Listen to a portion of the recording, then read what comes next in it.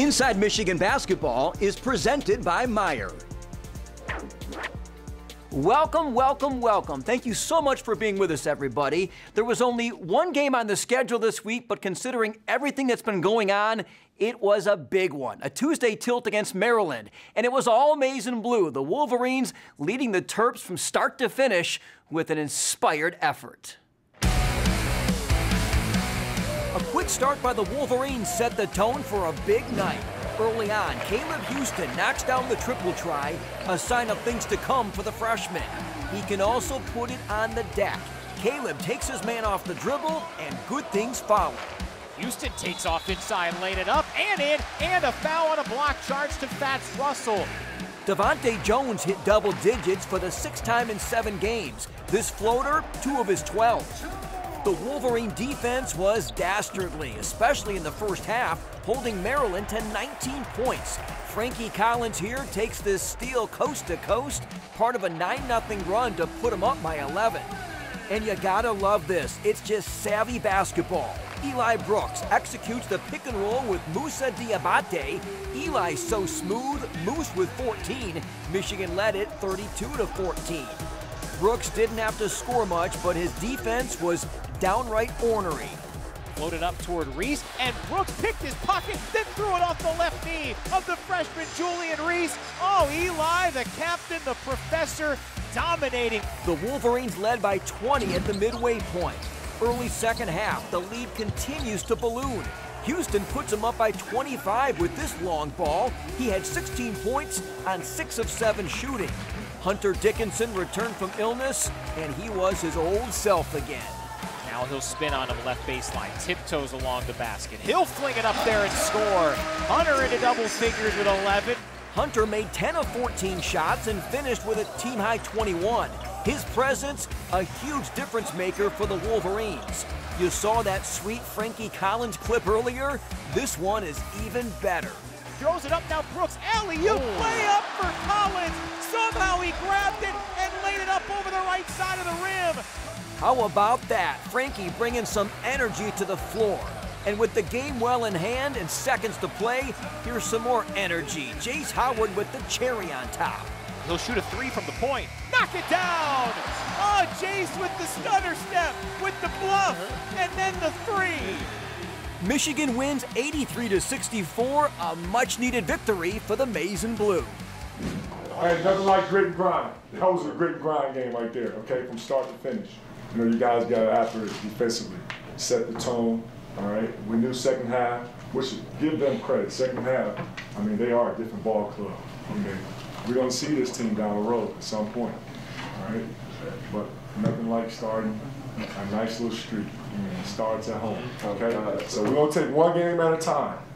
One game at a time. It's definitely a lighter mood in the locker room when we come back with a victory. The biggest thing, we were having fun out there. You know, it was fun just to have everybody clicking on all cylinders.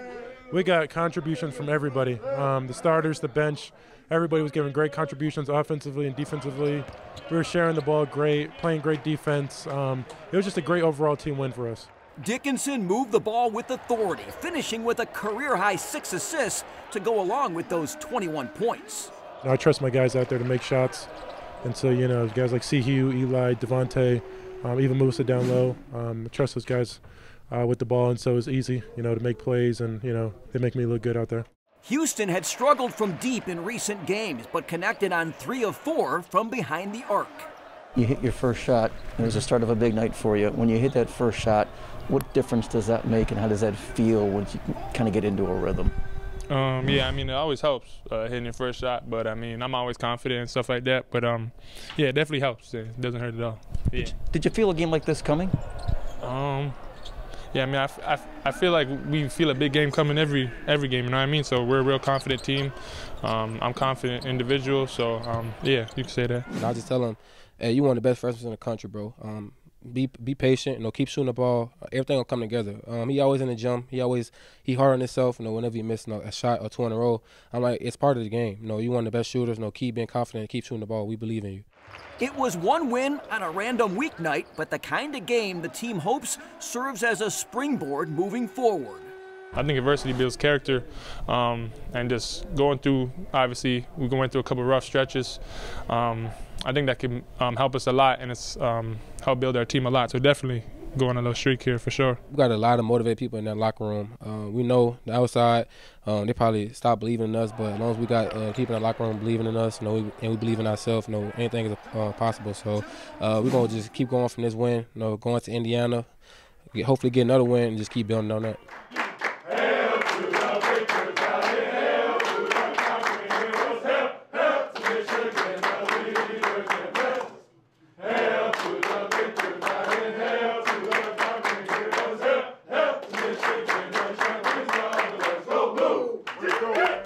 What a difference a winning locker room makes. Coming up next, our conversation with head coach Juwan Howard.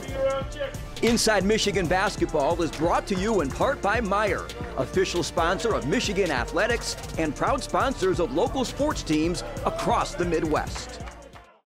Today's conversation with Juwan Howard is brought to you by Meijer. Make grocery shopping a slam dunk with Meijer home delivery and pickup. Juwan, after everything that's going on, how much joy does it bring you to see the smiles at the end of a game like you did tonight? Oh, man, it's nothing like winning. And, winning is the cure of everything. Winning cures frustration.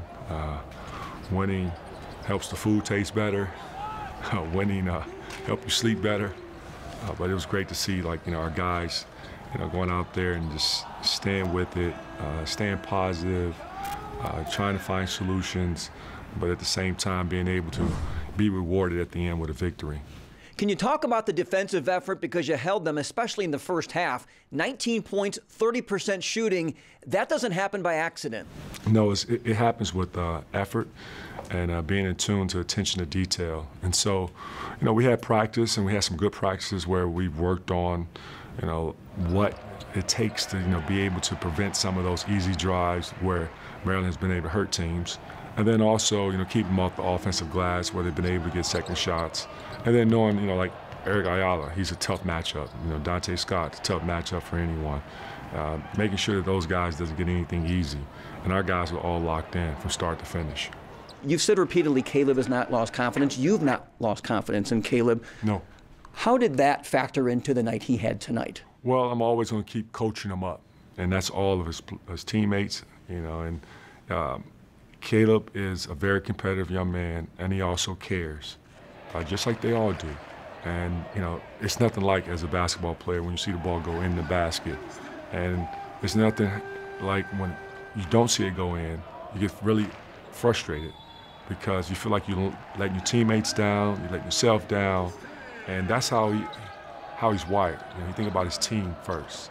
And, he's always been that kind of guy that comes in consistently and get work in to figure out ways to improve and ask questions and watch film with coaches. And so I'm not surprised that he played well today, and I expect many more games like that too. Hunter Dickinson did a little bit of everything tonight, played 30 minutes. How do you feel he held up? Well, Big Hunt is, one of our best players, if not the best player on our team, and he relishes and looks forward to competition. And it was nice to see him back healthy because, when he's out there, we're a better team. We are just, much better group. We go through him a lot, and he's been able to deliver night in, night out consistently. He also is really good at when he gets doubled, making plays for others. That's one of his biggest strengths, is his passing ability, his IQ. But his presence out there on the defensive end was pretty strong and active too, by getting some block shots on some of those drives that Maryland had, or some paint touches that they had from dump offs. He was big for us and gave us a big lift, and it was great to see the energy coming from the Chrysler home crowd. Career high 6 assists for him. How much does that tell you he's dialed in? I would not be surprised if he have a triple-double one day. That's how good of a passer he is. And I think sometimes he's a little bit too unselfish. The team wore a special ML King t-shirt in this one. Can you talk about what Dr. King has meant to you and what his message continues to mean for you? Well, he has meant a lot to me and others, and he's one of my icons, one of my heroes, and a man that has a vision a big heart and just want to do wherever he can just to impact the world in a loving way. And so I've always tried to take a page out of his book and look at the glass empty. I mean, sorry, not empty, but full instead of half empty. Juwan, thank you so much. Thank you.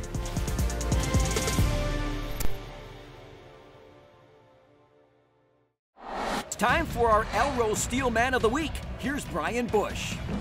Freshman Caleb Houston had a breakout performance against the Maryland Terrapins. After coming in missing 19 of his previous 21 threes, the five-star freshman was 3 of 4 from deep, 6 of 7 overall, en route to a 16-point performance. Plus, he played some great defense as the Wolverines limited Maryland to just 64 points on the night. Well, Brian, maybe the #1 trait for a shooter, a scorer, is confidence. And we've heard all along Caleb has never lost that element to his game. No, and neither have his teammates lost that confidence in him. I thought they tried to get him involved early. I think his shot attempts have been pretty good in recent games. They just haven't really fallen for him. On Tuesday, he was assertive, he was aggressive, and each of the first 2 halves, he came up with an early 3. Those were so critical.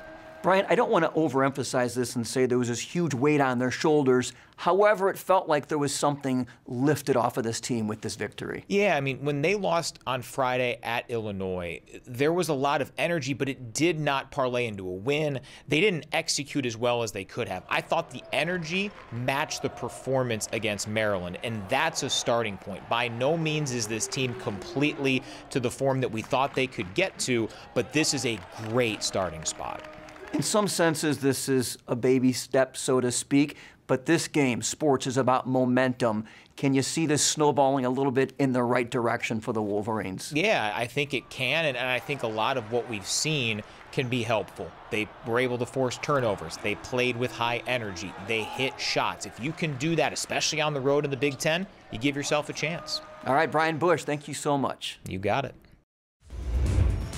This week's time machine beams us back 8 years ago, January 25th, 2014. Number 21 Michigan won at number 3 MSU 80-75. A pair of three-point plays sealed the game late. First, Nick Stauskas from distance, and Derek Walton Jr. with the bruise and the bucket. It was the Wolverines' 9th consecutive win and its 3rd straight over top 10 teams. Up next, the women had a pair of historic wins this week. We'll catch up with them after the break.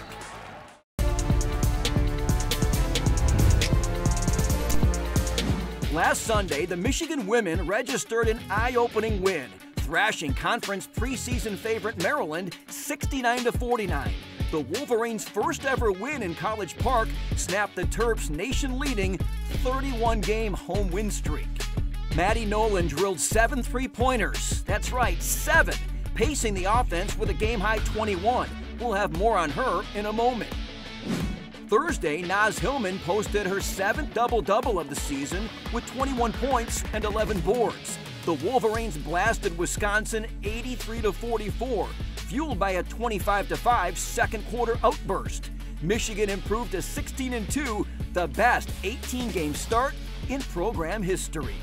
Wisconsin's a team that scored 81 points on us and out-rebounded us the first time we played them. So we really wanted our goal to be we were going to lock them up defensively and we were going to out-rebound them. And we crushed in both those areas, which was awesome. One of the prominent names in those highlights, and all season long, quite frankly, has been sharpshooter Maddie Nolan. The junior has more than doubled her points per game from last year, and she ranks among the nation's best in three-point percentage. Here's Sarah Van Meter. Another jumper is good. Guess who? Maddie Nolan. Head coach Kim Barnes-Rico says Maddie is an exceptional shooter, and the junior guard has worked overtime to back up her coach's claims. The work that I've put in over the last 3 years, and even before that in high school, whether that be at home here with our people that we work out with, so just trusting that on like my training and my skills that I've done for the past however many years I've been playing basketball and relying on those. Nolan ranks 2nd in the Big Ten in three-point shooting percentage, making 47% of her attempts.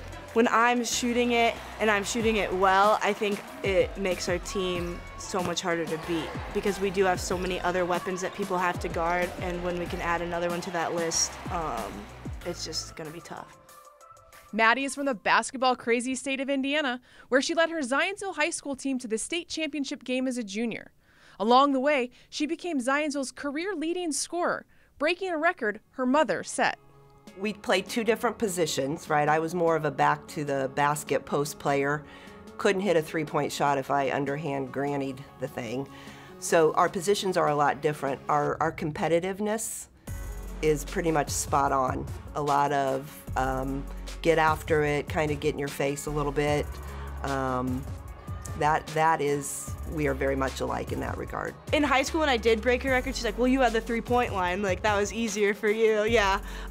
So just things of that, like jabbing back and forth, because obviously she would be able to post me up. She's got a couple inches on me too, but I always joke that I'd cross her up and stuff like that, get her on the perimeter and maybe shoot a three in her face or something like that. Chris went on to set the all-time scoring record at New Mexico State and would become a member of the Indiana Basketball Hall of Fame. She always tells the story. They made it to the NCAA tournament twice, and they sent them to Washington both times, and she was angry. They lost both times at Washington, but I know she scored over 1,000 points, and is still in the record books for rebounds, I'm sure, like field goal percentage and things like that. So I know she had a very successful career. Chris and Maddie's father, Henry, do whatever it takes to attend as many games as possible. Your kids need to know that you're going to be there for them, win, lose, or draw. It's a big game changer, just knowing that you're going to have people after the game there for you to give you a hug, whether you had a good game or a bad game, and that they can watch you in person and that they're going to be in the stands. It kind of warms my heart to know that they're there. And I wondered, what kind of a parent fan was Mom? I'm a lot more calm now than I was as a high school parent, but I still, when she makes a bad pass or, a decision or whatever that she makes that might not be the right one, I'll, give it, oh, Madeline. She's a nervous fan. She wants the team to do well. She also wants me to do well, obviously. But when I'm not doing well, I'm sure as you caught tonight, sometimes I think when I had that turnover, she probably goes, Madeline, and just says it under her breath. And how often does Mom call you Madeline? Only when I'm in trouble. So not frequently. Michigan's sharpshooter is playing with confidence, and she credits and gives thanks to her coaches, teammates, and parents.